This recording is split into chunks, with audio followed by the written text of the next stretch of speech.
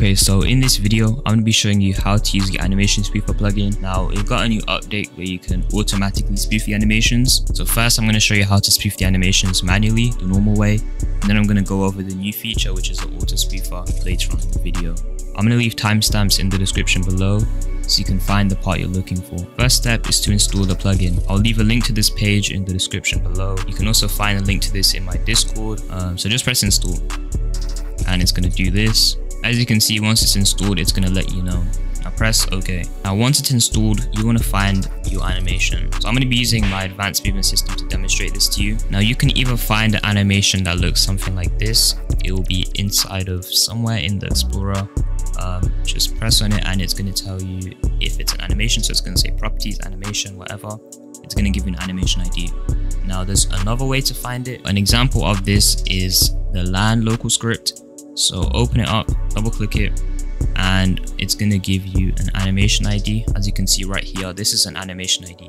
So whichever way, just find your animation. Now once you found your animation ID, keep it copied and you want to open up the animation spoofer plugin. So go into the plugins tab, which is up here, press it and look for the animation spoofer plugin. Now if it doesn't show here, then go to the very left side and open up manage plugins. Once it's been opened, it's going to give you a list of all the plugins you have, and what you want to do is you just want to find the animation spoofer plugin. Now make sure it looks like this, with this green thing, like it's enabled. It has to be enabled. So once you've enabled it, you can close out of this. So go back into the animation spoofer and you want to paste your animation ID into this little box right here. So press Ctrl V and paste it in, and it's going to show you what the animation looks like, and just press convert. Now on this screen right here, if you wish to change anything, then you can. So the creator down here has to be set as the same place where the game is published. So if this game's on my profile, I'm going to keep it as me, but if it's on a group, change it to whichever group you want it to be on. Now if you want to change the animation priority, then you can close out of this box right here, press discard. Now in the properties, it's going to show you priority. You can just change it here, but I'm not going to change it. And you can also change if it's looped or not. So you can do everything inside of here. Now if you've made any changes, you can go back into here and press convert again. All the changes are going to apply, so then you can just press submit. And then once you press submit, you're going to be on this screen. Press this copy button right here. It's going to copy the ID, the new ID that you got. Close out of this, go back to the animation that you spoofed, which in my case it's the crouch animation. So I'm going to go to the crouch animation and I'm going to replace the animation ID with the new one. So this is the new one. I'm going to paste it in and I'm going to press enter. Now just like that, the crouch animation has been spoofed. Now I'm going to show you how to do it one more time for the land animation ID, which is inside of the land script. So I'm going to copy this ID, Ctrl C, or obviously right click and copy, close out of that, and then paste the ID into the animation spoofer. And then I'm going to press convert. If you want to change any properties, you can do so here. And then I'm going to press submit, copy this, close out, and then go back into the land script and then select numbers, only the numbers, and paste it in. Once you've done that, you've spoofed the animation.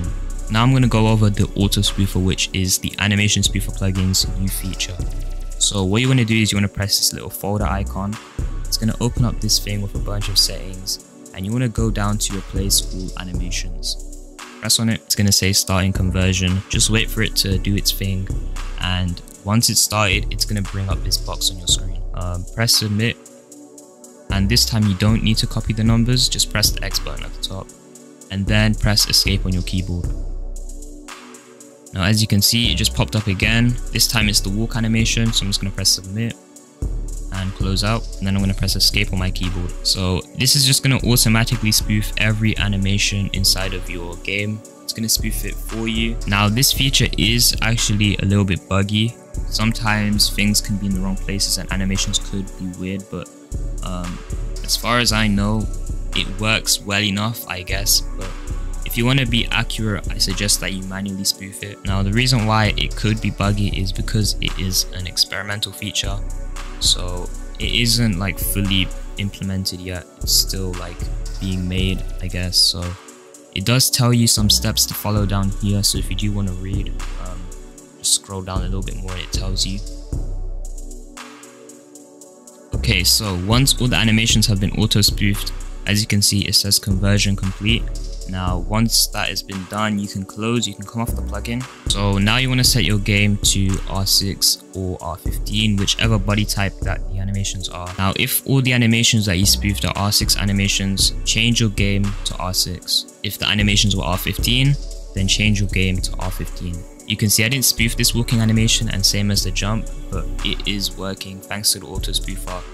And if my game is R6, it will work properly. So that's how you use the animation spoofer and its new feature, the auto spoofer. If you have any problems with the animation spoofer, let me know down below and I'll try help you out. And yeah.